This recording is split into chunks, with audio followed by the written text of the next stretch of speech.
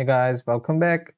In my previous video, I talked about the array average function. Now in this video, I want to talk about the arrays mod function. Now what mod function does is it gives us the value that is most repeated inside an array. Here in our previous case, we were using the high minus low or range of the candles from the history and then taking an average. But in this case here, most of our code is going to be same, so I'm not going to be retyping it, but I will take it through each line step by step. So in the first one, as you know, we defined our indicator, and this indicator will be called as arrays mod function. And this one here, this is the beginning or definition of our array, in which we are defining an array of, let me just go ahead and call this close bar close array, and the beginning is started with var. Now var makes sure that the array keeps the values that we're passing on to it as we move on from the history. So from the very first candle on this chart, we're gonna take the close and pass it into our array. And as you can see here, this gave an error since I just closed the change the name. So this is going to be called bar close. And now the value that we want to pass on to this array is the close of each candle, because we're going to be taking a mod of this array later in the code. So using the array.push function, we have passed on or given this array the close of each candle. Now if you did not use this var, the value that will be passed on will be only this close, and it will not keep track of all the bars or all the closes from the previous bar since the beginning. So it's a must that you must use var whenever you want to keep your array, and as when you want to save the values from the beginning of the chart, from the very first candle on the chart. So now let me go ahead and go to this line. Now in this, we're saying if bar state is confirmed history, that means that if bar is confirmed, so we are not taking the real-time bar into consideration. We are starting from the most recent bar or second last bar. And then we define our label. Here we give it the X, Y parameters and then other arguments. Now this is important, where we're gonna be calculating the mod of an array. So our array mod is going to be, let me just go ahead and change this, array mod for close array is okay, and then I'm using /n function to start a new line, and then after that I gave it str2string, so which converts, because since this value is going to be float and we want to concatenate it with this string, so we used the str2string function, and after that we're gonna be using the array mod function. Okay, now using this function, we tell Pinescript to calculate the mod of this bar close array, and after that I have given it the format according to the format of the artic value of the currency pair.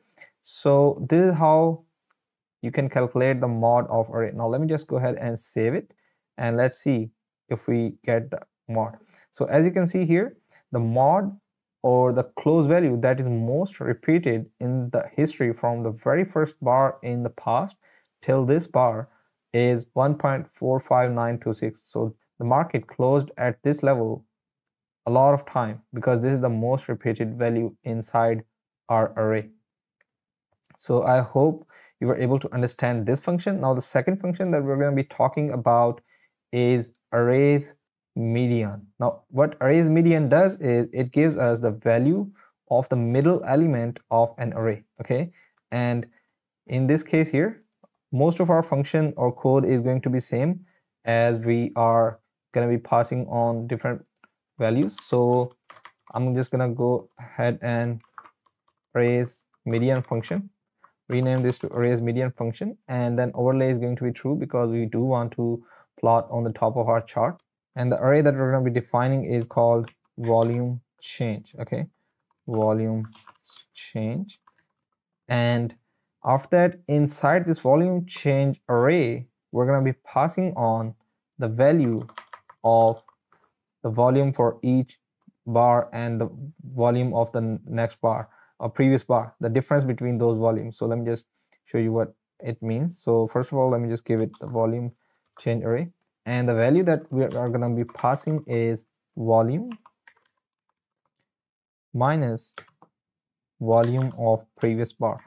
And in order to do that, I'm going to be using the history referencing operator, that is the square brackets. So let me just explain how this code is working. So this bar here, as you can see, is our volume bar, because this is the most recent bar, and using the history referencing operator, this bar here is our volume 1 bar. So we are subtracting the volume of this bar from the latest bar, and we are passing on that difference into our array. Now what we want to do is we want to calculate the median of those volume differences. So then I'm gonna be going inside here, and inside this label, as we did earlier, we're gonna be calculating the array median. Okay, and then we're gonna be passing on our array, which is volume. From this array, from the very beginning of the first kernel till this latest kernel, this array.median function is going to give me the middle value or the middle element that is at the center, the value of that element. So if I just save it and if I add it to chart, we'll be able to see the median. So as you can see here, the median is this, okay, minus 23. So volume minus volume 1 at the very middle bar, or the change in volume at the very middle bar or the bar at center, was minus 23. So I hope you were able to understand how arrays median function is executed, and you can use this function inside your multiple analysis and fundamental and technical analysis. I hope you liked this video. If you have any questions, please comment down below and I will love to answer them. Also, don't forget to like, share, and subscribe. See you guys in the next video. Thank you.